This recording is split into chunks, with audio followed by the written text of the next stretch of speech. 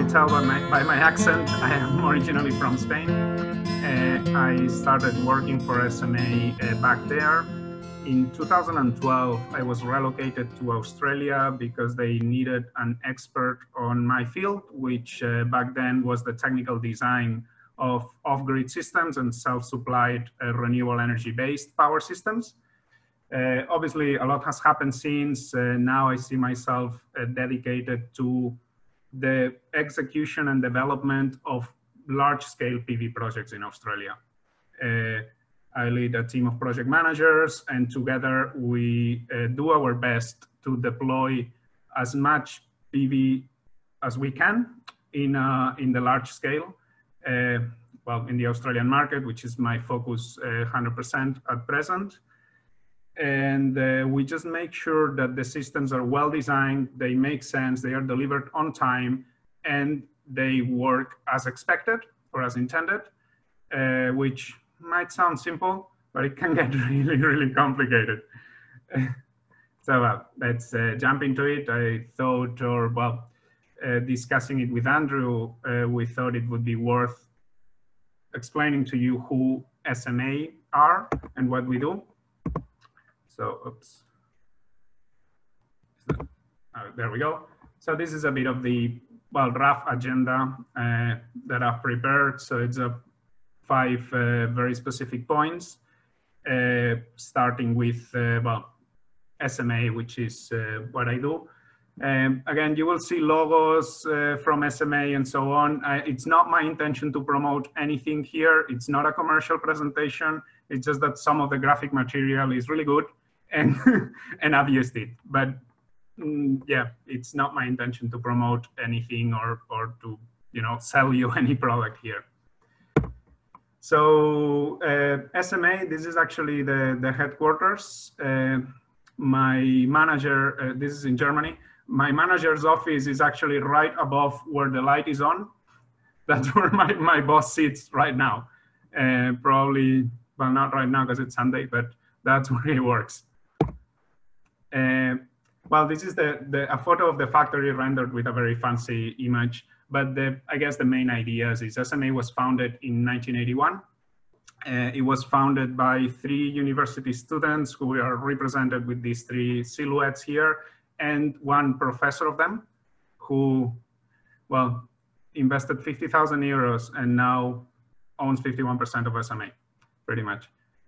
So that was a good investment wherever they are.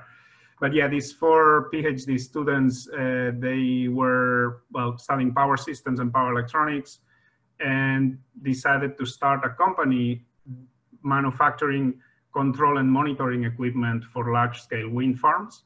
That humble beginnings developed in what we know SMA to be today.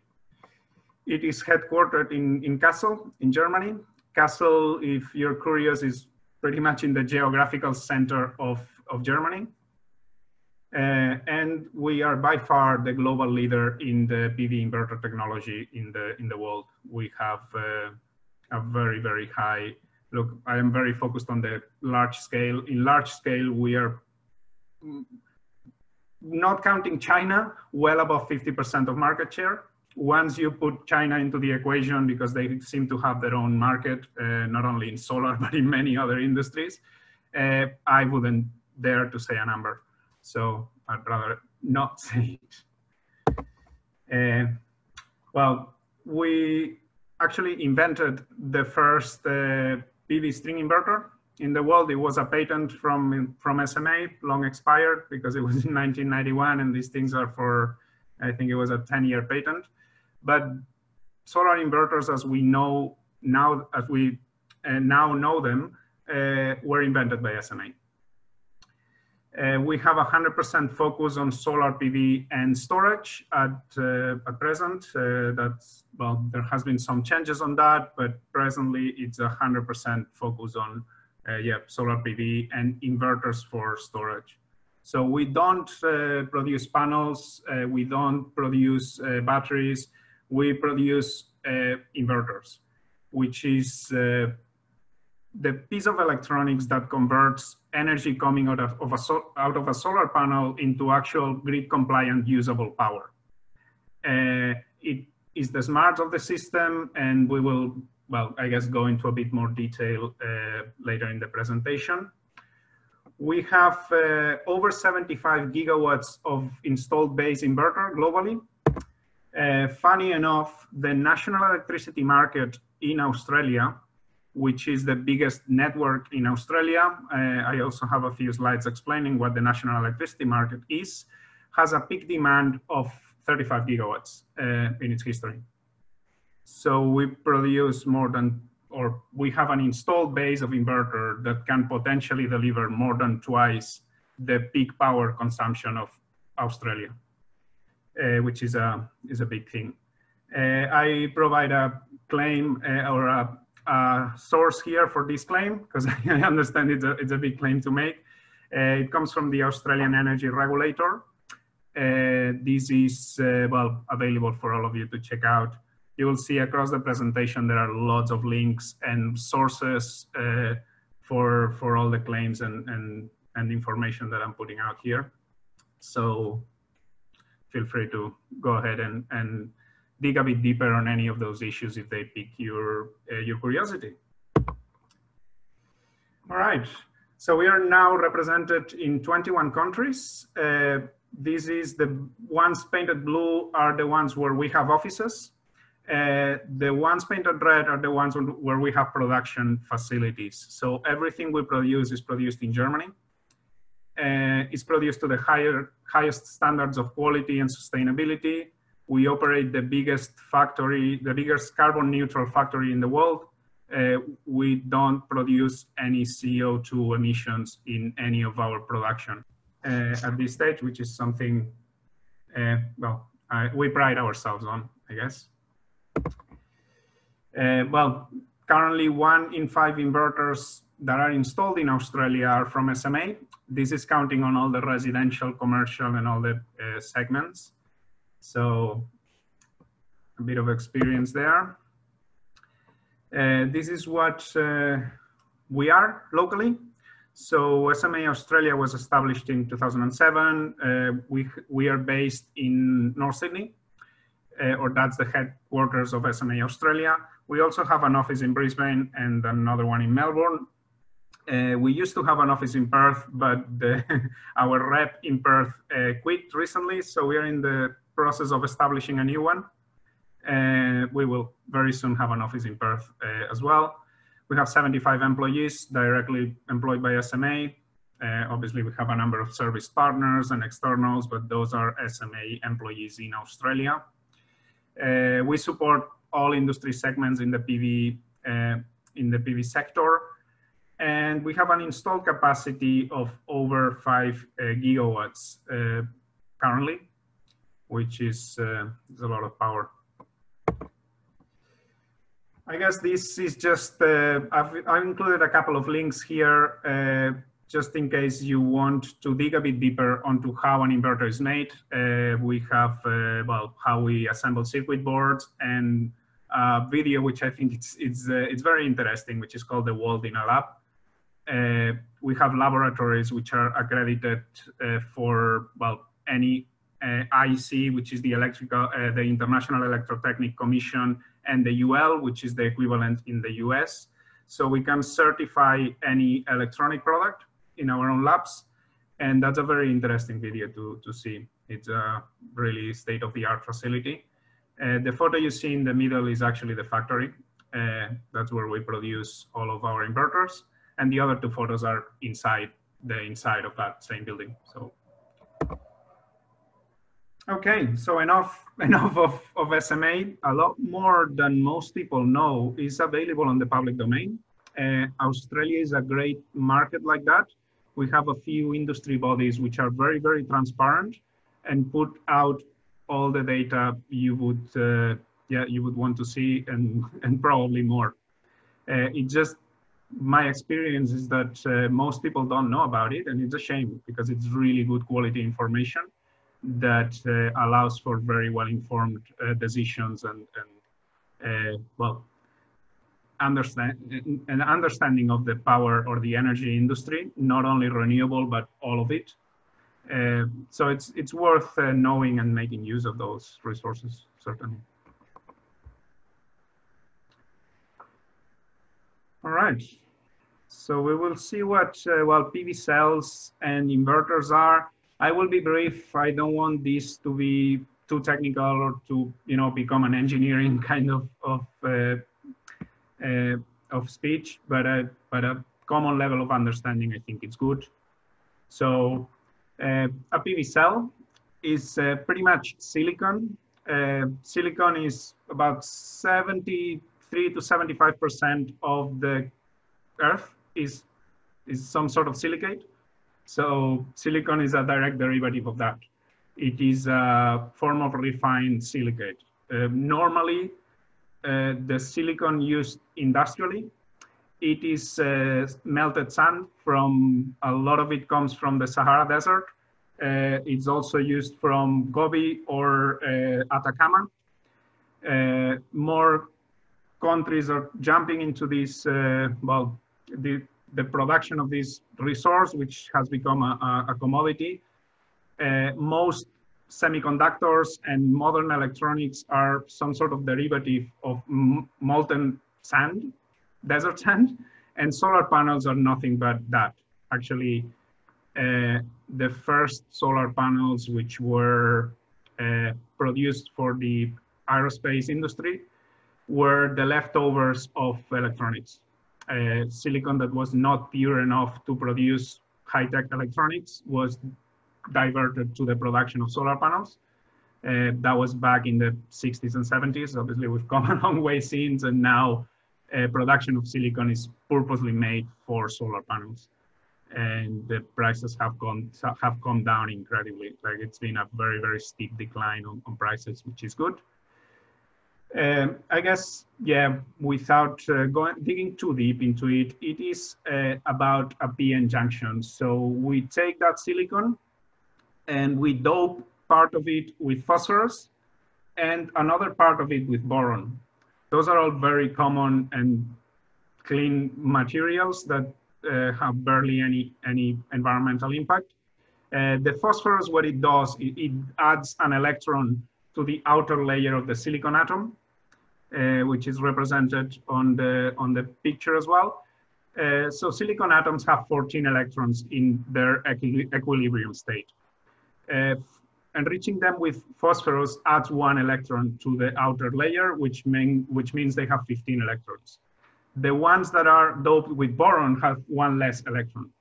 And the natural state of things tries to keep balance. So nature is a very balanced system, right? We all know that if you leave things to their own devices, they will end up in a perfectly balanced system. So because there is this discrepancy, we use light. Light is, well, mostly formed by these subatomic particles called photons, right? When photons coming from any source, we use the sun because it's free and it shines every day and it's very, very intense, but you could use any source of light. When these photons hit the solar cell, an electron is liberated. Sometimes, not all the time, as it's represented in this diagram, but when this electron is liberated, it cannot join an atom in the same material because all of those atoms have too much or too many electrons. So the only way it can recombine with any other atom is by going to the other layer. What we do is we put a circuit in the middle that the electron has to go through, and we use that electron as electricity, because electricity is nothing more than the movement of electrons in a medium, in a material. So a material which we call conductive, we normally use copper, but also aluminum is a very good conductor, and most metals are materials which are conducive to the transfer of these electrons. So it's a lost electron that has nowhere to go, and it's just finding an atom that needs it. It's looking for love, poor thing. So we force it to go through a circuit because we're very cunning. And we've learned how to do that until it finds an atom that wants it and it can rejoin that atom. And while it's going through that circuit, we make it work for us. If we think about it, nobody needs electricity. Nobody uses electricity. What we need is temperature, we need light, we need movement, we need all sorts of things, but who uses electricity in its raw form? Only very odd industrial processes, but in our daily lives, we flick a switch because we need light, or we use the blender because what we want is the movement, or we use a heater because we want to heat up an environment, right? Or we want a fridge, which we don't want the electricity, we want the effects of this electricity. The only reason we use electricity is because it's very convenient to transport and generate, and it converts into any other form of energy in a very efficient manner. And that's the only reason electrical power is used. Imagine trying to transfer something like motion or temperature over long distances. That would be impossible. So we just use electricity instead. And then we convert it again into whatever we need it to do. So that's, I guess, a solar cell. It just transfer, or in a nutshell, I guess, converts light into movement of electrons. That's what it does. Okay, so now inverters. So inverters have a myriad of functions, but the most important ones are three. They convert power. So the power coming out of a solar cell is what we call direct current. It's DC. So the voltage level is stable and all the electrons flow in the same direction. What you use out of the power socket in your house, or well, the standard form of electrical power that we use is AC, it's alternating current. So the electrons are moving in both directions very quickly, 50 times per second in Australia. But the inverter does that. So it converts this direct current into actually grid compliant, usable AC power. It also optimizes power. So the array, or the solar cell and the solar panels are very passive elements. So they are hit by light, they produce a certain amount of energy, but they have no way of controlling that energy. They have no idea what's needed on the other end or how that energy can be optimized. That is a task of the inverter to do. And another of the main functions of an inverter is to ensure stability and quality of supply. So obviously, maintaining a power grid is a very delicate balance. Energy generation has to be perfectly matched with energy consumption. If there is no match, the system collapses and we all have a blackout. So when you have blackouts, which are not as common nowadays, but they used to be very common not that long ago, and especially in places where the grid is a bit weaker because they are not urbanized or because they are far away from points of generation, those blackouts are a lot more frequent. And those blackouts are generated, or most of them are created by an unbalance. So there is either more consumption than generation or more generation than consumption. And then the whole system collapses, loses balance, and switches off. That is, or that was the case in the South Australian blackout of early 2019, which made the news and was very, very famous. They blamed all sorts of renewable energies, which was a complete fake blame. But the thing was that the consumption on the network was a lot higher than the generation.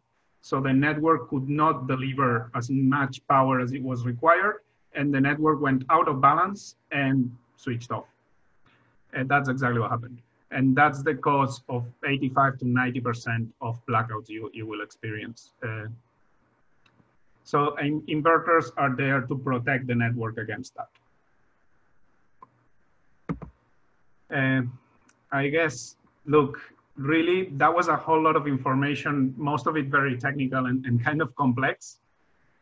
The bottom line here, the idea is that a system, a PV system, is a system that you put a panel facing the sun, and you get usable power at the other end through black magic there.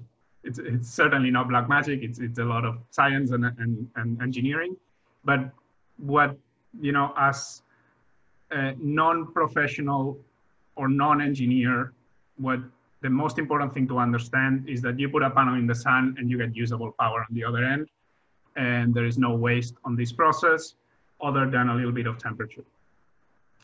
But that's what a solar system does, converts light into electricity. You know, there is one, I think, which goes a bit deeper into the, well, physics of the question. That it is actually a good question, though. It says, well, why, when you have the phosphorus doped layer, when the electron is displaced from there, how does it recombine with this material? And I think yeah, sorry, I just didn't want to dwell too much or spend too much time. But the thing is, when the photon, I don't know if you can see my cursor on the screen now. But when a photon impacts the panel, it releases an electron. So the electron goes through the circuit. Here is represented by a light bulb, and it comes back to the material where it is doped with boron, which means it lacks electrons. It wants more electrons. And that's why it goes from the part of the system that has too many electrons to the part of the system that has too few. Then, because that process happens constantly, there is a moment in which you end up with a lot of electrons on the bottom layer, and they have nowhere to go. So they go back up, and the whole system starts again. So the impact of light on that surface, it's what kicks that process started. And it's a constant process that just goes around. And yeah, for as long as light shines on that panel, the system becomes unbalanced, and then it tends to balance itself by transferring electrons. And the movement of electrons is a consequence of that material trying to keep itself in an equilibrium state. Okay, I guess, I hope that answers the question. Okay, we will, Wolf, I see your question. It's a very, very good question as well. We will go there when we touch on large-scale solar systems. I think it will be a lot more relevant to do it that way. Yeah, when you talk about power being wasted, well, wasted is, I guess it's a word to use. I wouldn't use wasted, because really you only use the energy that you need. If you don't need it, you just don't use it. It is true that a smarter system could use it for something else when there is an excess of generation. That's what's called a smart grid, and that's a whole topic unto itself. But yeah, the truth is the system has to be capable of producing more power than it is consumed, because you can always throttle back the system. But if suddenly a factory starts running and there is a whole lot of consumption coming into the network, you need to have that reserve of power that you can ramp up really quickly and deliver that demand. So power being wasted is kind of the way the network is kept itself in balance. When you go into smart systems, what we do on a residential level, for example, we have control equipment that can turn on your heater, the hot water, or any other element that consumes power, but it's time independent. But doing that at a network scale, it's something that the Australian network is not yet ready to do. There are projects, there are initiatives which are looking very promising, but at the moment it's just not being used. It's being reduced in output. And yeah, you have the potential to produce more energy, but you don't produce it to make sure the grid stays stable. So wasted, I guess, is a word you could use. And as per how this is regulated, we will go into that a bit later. Okay, so Oops. There we go. So this is a very short video, which I think can explain what a solar system is. It's 60 seconds, and it explains what it would take me probably 10. So we'll try and play it. If there is any problems, well, we can move on. And because you will all get a copy of this presentation, you can all go to the link and watch the video. But let's see.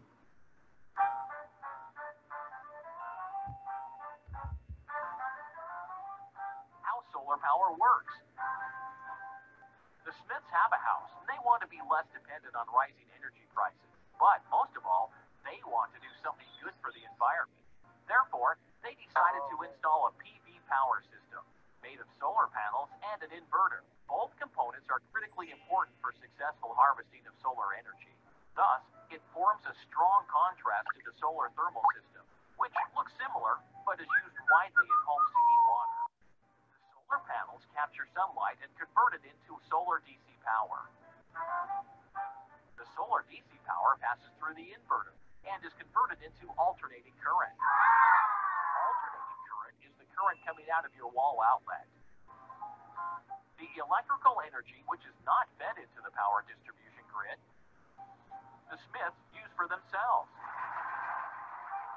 For their contribution, the Smiths are compensated in return. Now, not only the Smiths profit from the clean energy from the sun at a reasonable price, but also the environment.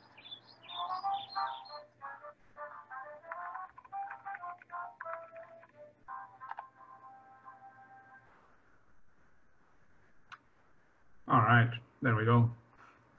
So this is just a short video. There is a whole website which is called SMA Sunny, where there are hundreds of those explaining different concepts. I think it would be probably beneficial to have a peek, and you may find something interesting there. But I think it's a very well explained, you know, in very simple terms, what a solar system is in the residential space. Okay, so here it is. So this is a snapshot of the residential PV industry in Australia. A very, very kind of condensed way of showing it. On the right-hand side, you see this graphic. This is pretty much the anatomy of your power bill. This is what you're paying for. About 7% is the environmental costs of maintaining those power assets. The real cost is a lot higher, as you know, especially in a coal-dominated industry like Australia is. But this is what's being paid with your power bill. 44% is maintaining poles and wires, so the transmission infrastructure and distribution. 10% is the electricity company costs. This is marketing, this is operations, administration, so just the ongoing costs of the company. And 39% are the costs of generating that electricity. And this is pretty much what any Australian power bill is composed of. So we have Australia is a very it's a country that has adopted residential PV a lot. Like there is a lot of residential solar in Australia. About 21% of households, this is over 2 million households in Australia, have a rooftop PV system of different sizes, but it is a lot of houses. Those PV systems have a combined capacity which slightly exceeds 10 gigawatts. It's a lot of power. So just to put it into I guess, perspective, the peak consumption of New South Wales is about 18. That is in terms of power, it's not energy. So there is a complicated conversion there. But in terms of peak power, it is a lot of it. So that delivers about 5.5% of the Australia's energy demand. It's capable of delivering that if people use them correctly. Some of them are not used correctly, unfortunately.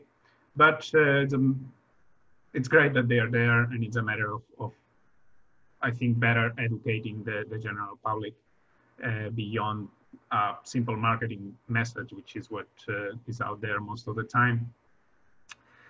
So currently, solar PV is the cheapest form of electricity available to any Australian, household or industrial or whatever scale. Solar PV is by far the cheapest. This has been, is now very well documented. There are a lot of independent financial entities and research institutes that back up that claim. So it is by far the cheapest form of electricity. And residential PV in Australia, despite those high numbers, is on the rise. It's rising at an accelerated rate. We've hit record historical figures in late 2019 and even early 2020. So despite the COVID-19 crisis, it's still a very, very active industry in Australia, which, it's surprising. And the best of all, it still has the potential to increase by 15-fold, which is a huge potential. And there is, a couple of sources here which go into detail. The CEFC report goes into a lot of detail on how this works technically and economically. This is the first of the sources. So Clean Energy Finance Commission is what CEFC stands for, and those guys do really, really good work at putting dollar figures behind all of these clean energy information or potential. All right, so moving on, this is the rate of adoption, I guess, of residential PV. So as you can see, Queensland, South Australia are leading the way in terms of number of dwellings with PV on the roofs. Western Australia is following them closely, and New South Wales could do a lot better. But despite which, it's not bad. Like New South Wales is that slightly over 20% of dwellings have PV on the roofs, which is a significant number. It's looking good. This is the Australian PV Institute's data, which again shows this data in a whole lot of different formats.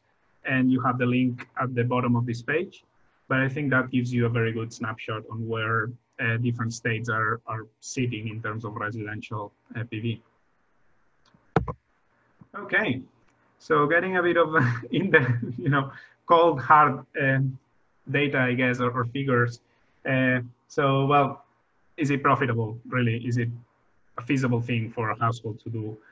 Well, you can see that the Australian Energy Council has put together this graphic where it shows the payback time or the payback period in years on a rooftop PV system for the average residents in the capital city. Unfortunately, they've done it only in capital cities, but it's quite usable or transferable to any other Australian household. You can see Sydney, that, a well-designed system can be paid off in about 3 years. Currently, the graphics, as you can read here, they consider not only the power which is not consumed from the grid, but the revenue from the compensation. All states and territories have some sort of what we call a feed-in tariff, which is the FIT here. Feed-in tariff is a compensation for the energy that you put back into the grid because, you may not be consuming at the time of it being generated. So it is a very realistic analysis. Again, it comes from a very trustworthy source, which is the Australian Energy Council. It's a government-dependent body. What the data clearly shows is that currently in Australia, 5 kilowatts seems to be the sweet spot for a residential PV. If you go to a smaller system, it's obviously cheaper, but it takes longer to pay itself off because it generates less energy. So the optimum point in terms of payback period is a 5 kilowatt system.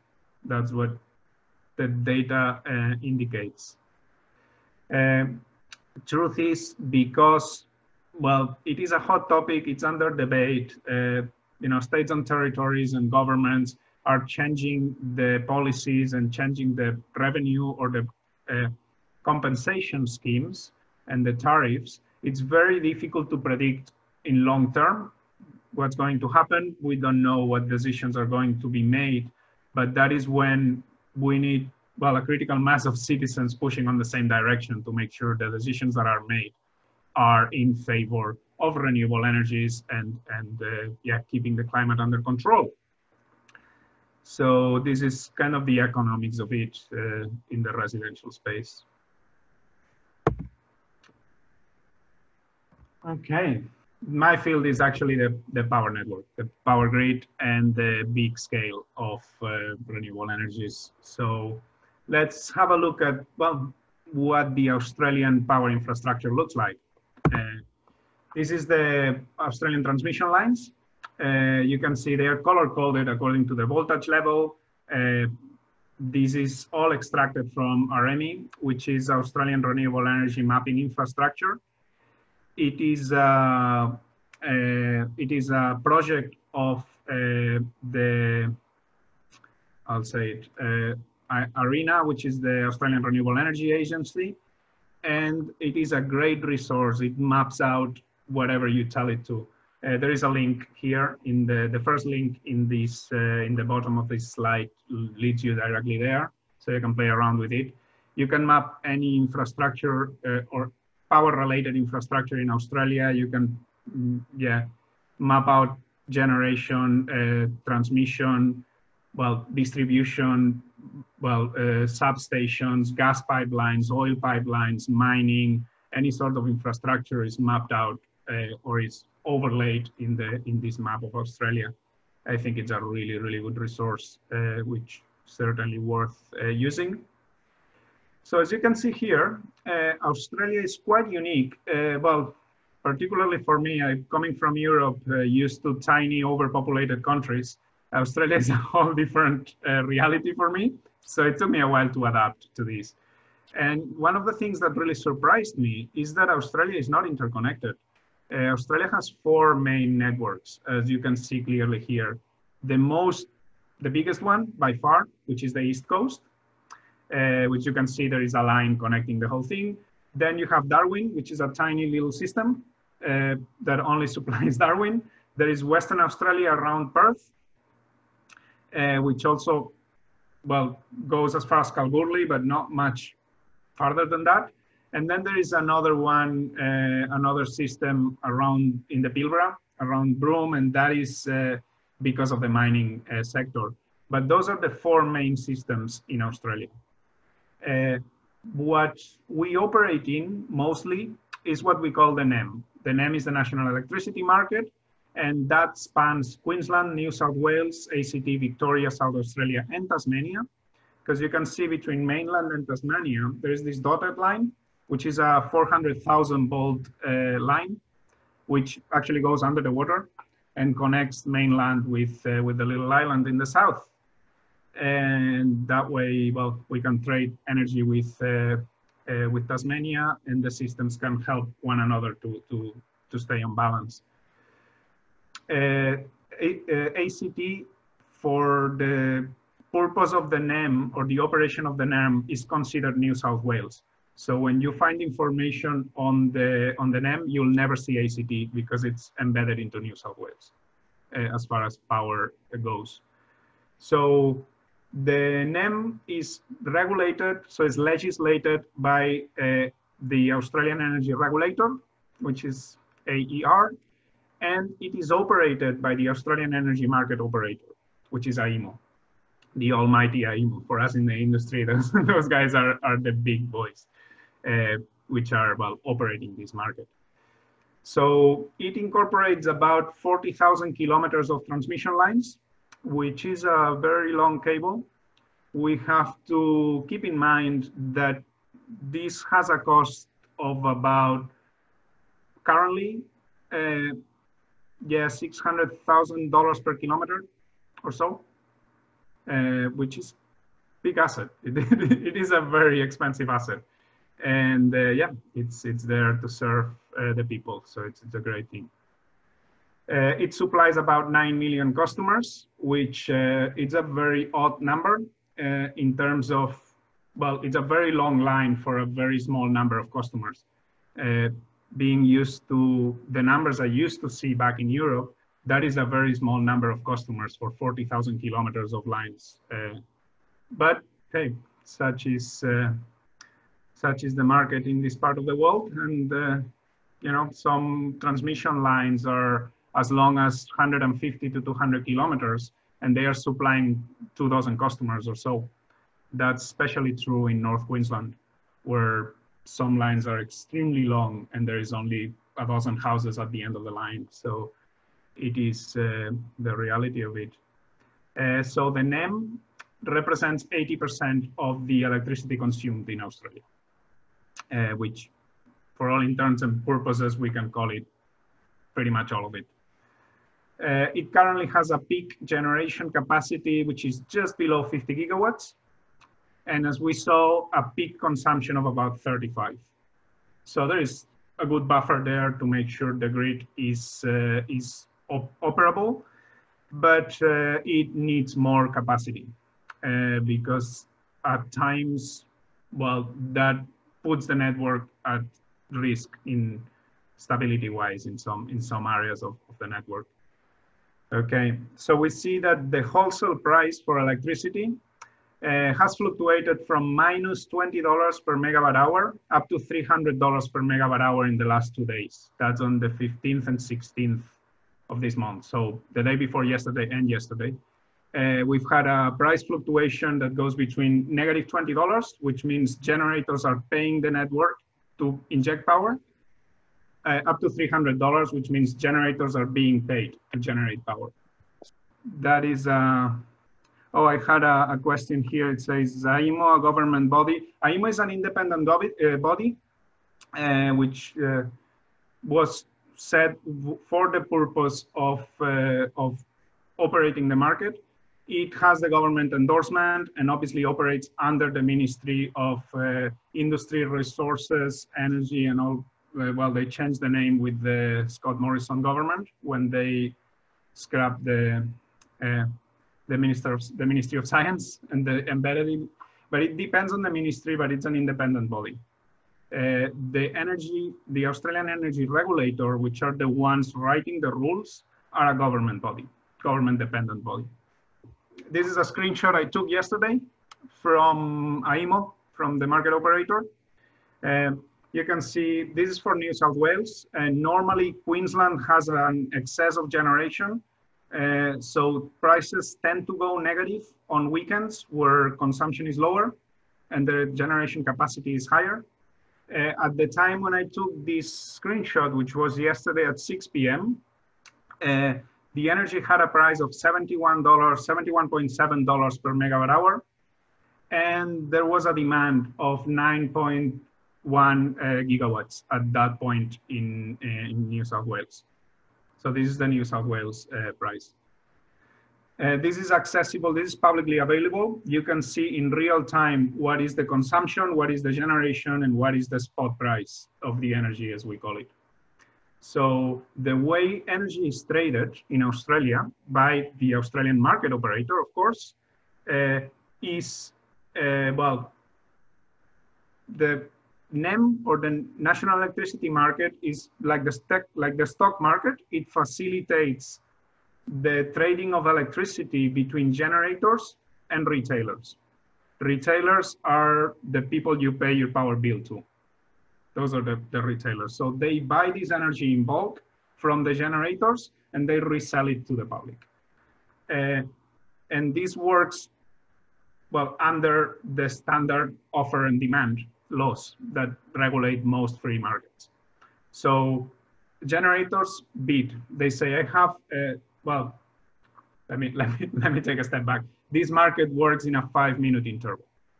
So every day, or the world for these people is segmented in 5-minute intervals. So the generators place a bid saying, in the next 5 minutes, I will be capable of delivering that much power. AEMO, the market operator, takes all of those bids and adds them together. and looks at the consumption. The consumption, obviously, there are metering points that are measuring how much consumption is there. And the market operator puts that packet of energy and says, this is the energy that is available for the next 5-minute period. The retailers then say, my customers need so much energy, so I need to buy that much energy to be able to sell it to my customers. That energy then, according to the offer and demand, a price is established, which is the price that the retailers are willing to pay according to how much energy is available on the network. And that's the price that gets fixed for the next 5 minutes. And that happens every 5 minutes, forever, 24. We can see, well, some utility scale, PV, and other bits and pieces that I think are important. So here we can see, well, project size and cost. These are all projects of more than 20 megawatts output, so large scale. They're really large. And we can see all of these dots, which become a bit of a cluster, but we can see a tendency of systems getting bigger and cheaper over time since 2017. If we aggregate all of this data, or we take mean values from all of these points, we end up with this, which is a lot clearer and shows the tendency. So the red is 2017. We can see a very high price and a very small system. When we aggregate all of this data, 2018, we see a big leap on system size and a big reduction on price. And then we can see how every year the systems tend to be bigger and the prices are significantly reduced. This is because of two things. Of course, there is the economies of scale. So for us suppliers, producing more means we can produce cheaper, so we can sell cheaper. And it's also gaining experience on how to set up a system in the most efficient possible way from developers, from EPCs, and from the industry as a whole. So these are the numbers currently, how they look like in Australia. So you can see the trend is going directly downwards in price, which is a really good thing. Okay, so here we see what the costs are, or what are the costs of deploying large-scale solar infrastructure in Australia? I guess the bottom line, or the main thing to explain in this slide, is that things like the connection and development costs, as well as balancing of system, which is the BOS, haven't changed much. If you look at the inverter, which is the green area, it's about half of what it was in 2017. So it means we are selling for half the price that we used to sell in 2017. And that's across all manufacturers. Tracking systems remain the same. EPC costs are slightly lower, but not by a lot. And modules have also experienced, they've halved pretty much. So most of the cost reduction is being borne by us, inverter manufacturers and panel manufacturers. That's where the big cost development has happened in the industry. Okay, so here we have a snapshot looking at profitability, right? I really like this map. It's from Bloomberg, New Energy Finance, which is obviously an independent finance consultant.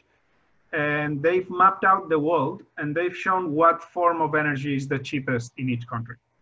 You can see that Australia is pale yellow, which means that, well, utility PV with a tracking system, which is a system that orients the panels to the sun, is the cheapest form of energy currently available in Australia.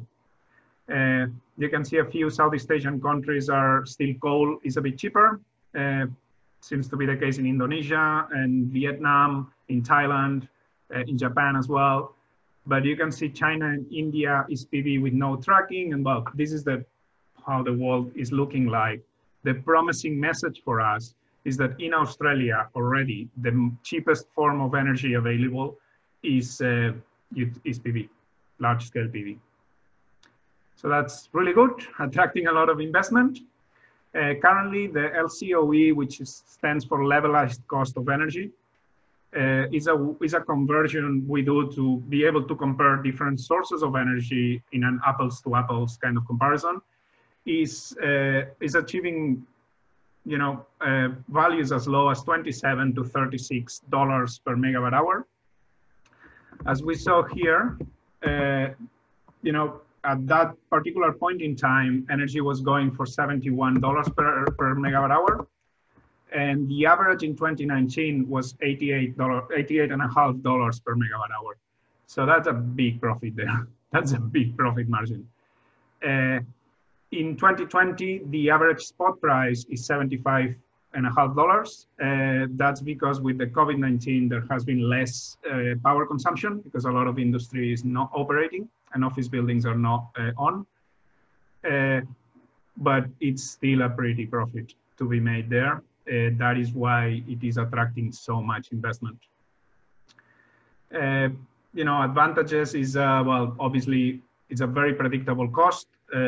The system doesn't need fuel. It has no moving parts. It has no thermal loads. So there is very little to go wrong once the system is up and running. And the operating expenditure is less than 1% per annum compared to the capital expenditure. So once you've deployed the system, energy is free for the lifetime of the system, which is around 25 years. That's why it's the cheapest. And obviously there is a third factor, which is like, well, you cannot accurately, you know, price the effects on climate change of using coal or fossil fuels. And so those are the main factors. Just as a note, the average price all of us are paying for energy is about $270 per megawatt hour. So you can see who's taking the cut here. Certainly not the generator. The guys making the money are, as usual, the middlemen. But yeah, all of this information is available from the sources which are mentioned. So go dig deeper if you want. Here is well, large-scale PV systems per state and territory. These, well, here on the right-hand side, you have the criteria I've used to, well, to put this data together. Obviously, those are projects in Australia, projects bigger than 10 megawatts, which have reached either financial closure or are under construction or operational. Nothing that is on the prospects, on the books or future plans. Everything is solid and tangible. The number of projects that I have used is 91, because that's the number of projects in those with those statuses in Australia. Well, the idea, you get the idea. In terms of big projects, New South Wales is on the lead at the moment, by far. The blue part of the line is the SMA share of each of those markets.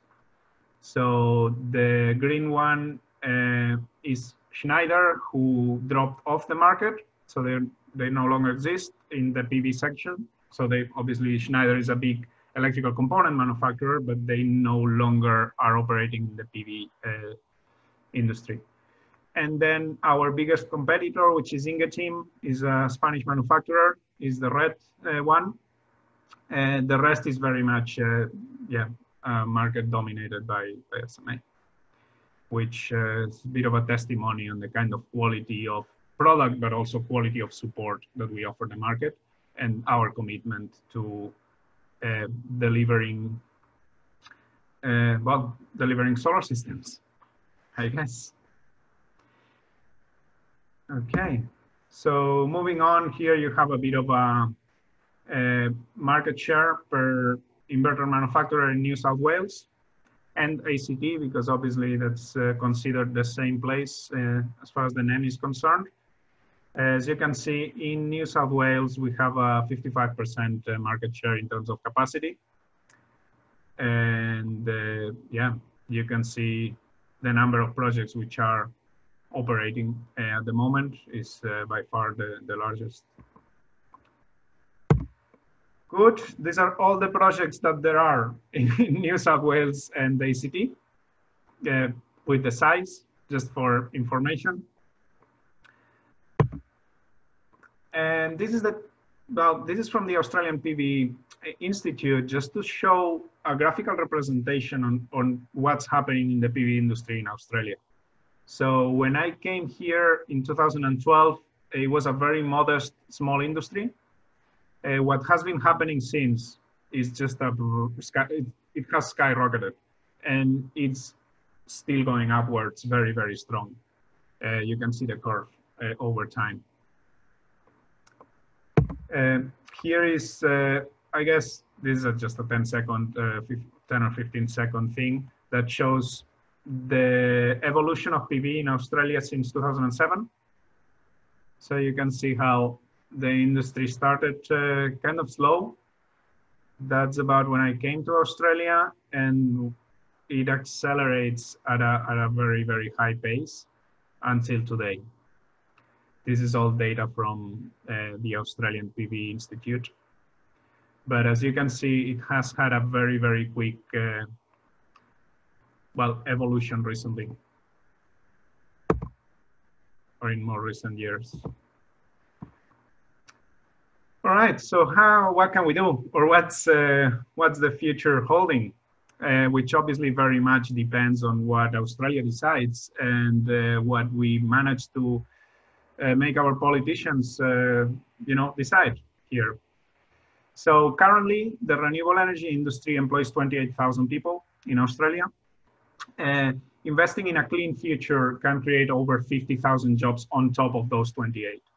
A lot of these jobs are going into, rural and regional Australia, because that's where big solar systems are deployed, and they are very high quality employment. Highly educated people with